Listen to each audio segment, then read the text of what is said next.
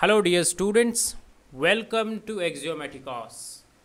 This video is the part of the solution series for IIT JAM 2007. So we are here with this problem 5 from the topic linear algebra. So let us firstly have a look on this problem, what it says. So it says, which of the following set is a basis for the subspace? So we have a subspace. Okay, so this is our subspace. Now what question says, which of the following set is the basis? Okay, so this is a subspace of a vector space of all 2 cross 2 matrices. Okay, this is what is given in the question. Now you have 4 options and you have to choose, okay, basis out of them. Are you getting my point or not? So this is your question. So let me change my ink and after that we will begin this question. So okay, so let me write here. Now what do you understand by basis? Okay, firstly try to understand basis. So let us say a set capital B. Okay, a set capital B subset of a vector space V. We are talking right now about the basis of this capital V vector space. Are you getting my point? So B subset of V is called a basis,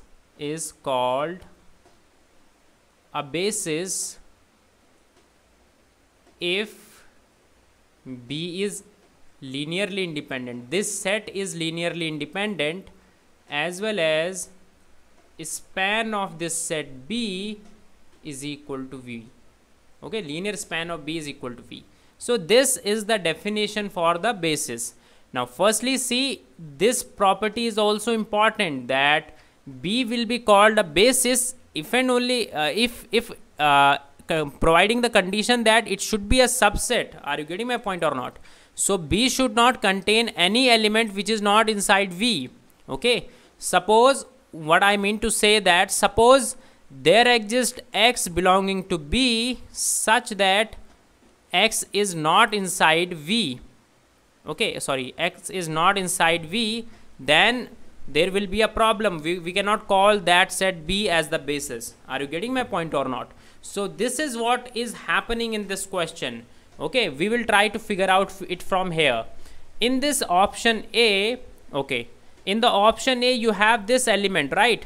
1 0 0 0. It's inside the basis. Okay, if this option is true, then it's this element is inside the basis of the vector space W. We have the vector space W for which we have to find out the basis. Now according to the terminology, this is X, this is Y, this is this is 0 and this is T. Okay, so this is T. Now according to the W, the definition of the W, what we have, that the element inside W should follow these 2 properties. Are you getting my point? So what are those 2 properties? We must have X plus 2Y plus T is equal to 0, as well as it should satisfy Y plus T is equal to 0.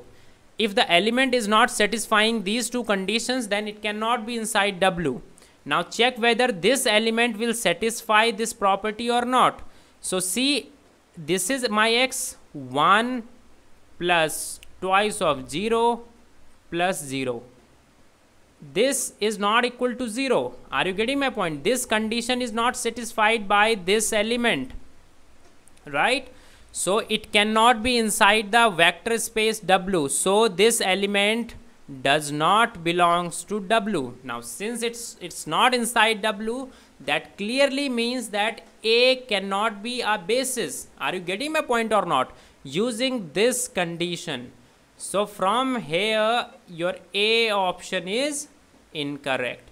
Now let me check my B option. In the B option, take your first element. So first element, what you have, take your element 2 1 0 minus 1. Now check this condition, X plus 2Y plus 2 plus 2 minus 1. this thing is equal to 0 or not? No, this thing is not equal to 0. Therefore, B option is also incorrect. Now coming to the C option. So for the C option, what you have? For the C option, you have -1, okay, -1, 1, 2, -1, okay. So now see firstly that is it satisfying these two properties that we have or not, okay. So now in your W subspace, what property do you have that this 0 term should be inside W? Are you getting my point or not? According to the definition of W, A21 must be 0 according to the definition of W. Now since A21 is not 0 here, therefore this does not belongs to W.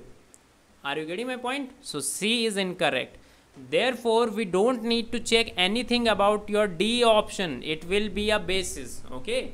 Of course you can check if you want that whether it is Li, because it's a singleton set, so it will be Li. It's a non-zero singleton set, so it will be Li. And now you have to check whether the span of B is your W or not. This is what you have to check.